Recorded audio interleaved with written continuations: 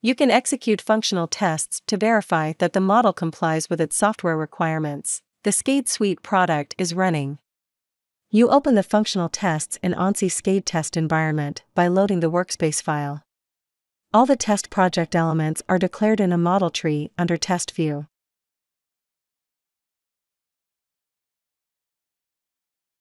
The test project consists of procedures, IASC and mode controller, that contains records.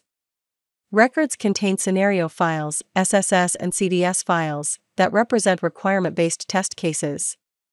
The procedures can contain logical folders to structure the test cases. Double-click on a scenario file to load it in the editor. You execute the test cases through the test result project.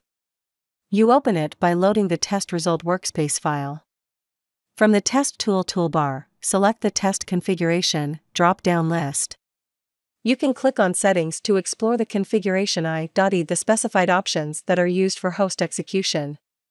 Click Settings to open the Settings window and see the options for host execution. Both procedures are selected. See the source configuration for code generation and the target directory for the generated test results.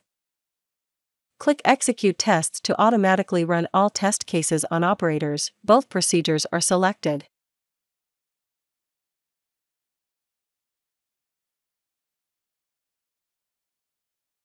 Tests of all components are executed on the KCG code generated from the IASC1 top-level component.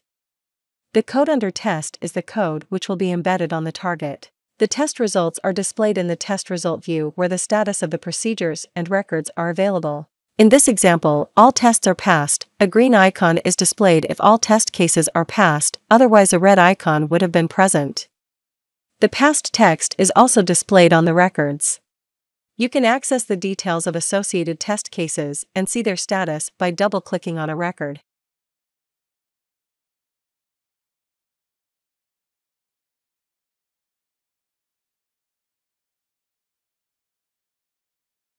Double-click on a scenario line to locate the output check in the file.